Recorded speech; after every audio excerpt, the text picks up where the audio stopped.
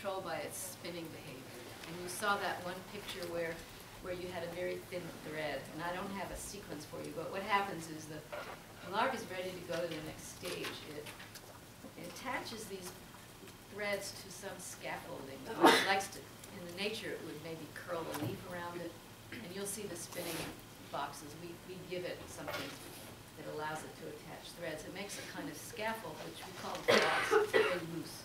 And then once it's ready to go, it kind of empties its gut, and then it begins making figure eights around itself, sort of enclosing itself in. And my guess is that the motion that it uses in forming that shell around it is genetically controlled somehow. It's a behavioral trait, and that will influence the shape of the cocoon. So there's no, these are considered peanut shape on the bottom left. That's typical of European strains.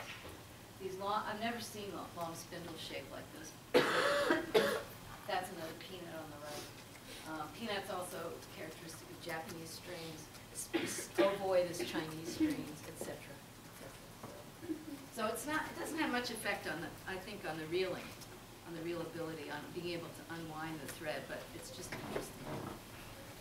Here's some examples of silk from mulberry silkworm, and what you're seeing here is really nice commercial grade cocoons up on the left. They're big, they're uniform, they're thick. You're seeing the real thread, and I'll show you a little bit about how it's done. And then you're seeing different kinds of product, raw silk and finished silk. Silk dyes beautifully. So even though the colors wash out in the processing, they're known to take dyes beautifully. I don't know much about that. Okay. You need to stop for questions or just keep wrapping on? Keep going? Okay. So I want to talk about domestication because that's a major event. And really it's what makes the silk industry possible. So domestication means, to people like me, that this insect cannot live on its own in the wild. So if they escape, which they often do, when you're rearing them in mass, and you'll see some pictures of mass rearing, they are not going to find a mulberry tree like a gypsy moth would find one, or like those little loopers that we have, those invasives now, the winter moth in the spring. They'll crawl, they'll flop, they'll spin a little balloon thread as a larva and they'll float away. These guys won't do that. They're pretty passive. They've been selected for that. The one on the left is the one on the right is Bombyx mandarina, which is probably its nearest relative. They're still, they originated in China. They're still all over. They're still there. They can still interbreed with Bombyx mori, which has been an advantage in trying to figure out some of the genetic differences.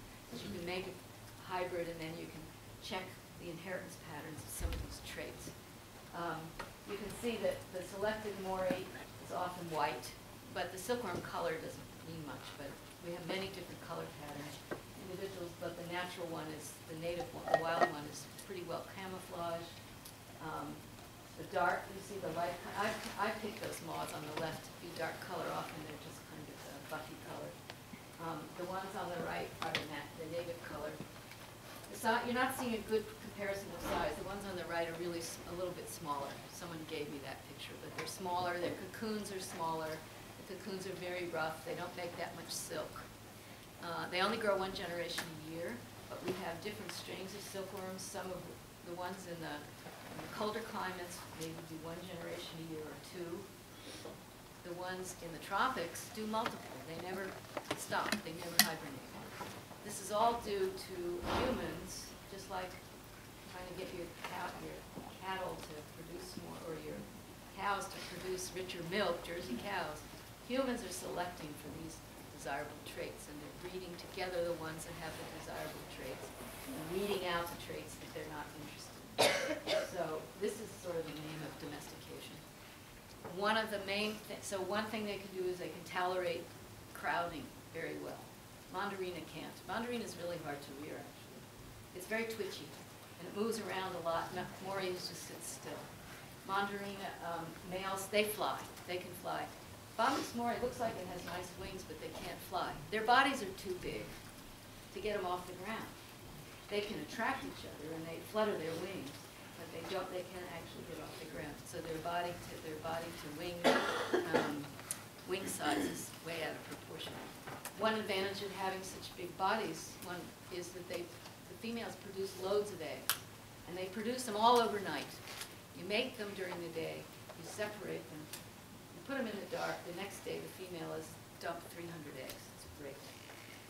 Mandarina takes ages, it walks around, it drops an egg here and there. It's much more, it's much more casual, right? No, I was thinking it's better for its survival because it's not leaving a whole clutch of eggs for some predator to use up. So there's a huge difference in the two species. And I should also say, I also wanted to point out to you, it's the only truly domesticated insect. Honeybees are semi-domesticated, but they can still they can still live without humans. These guys can't. So it's just part of the story. Okay, life cycle.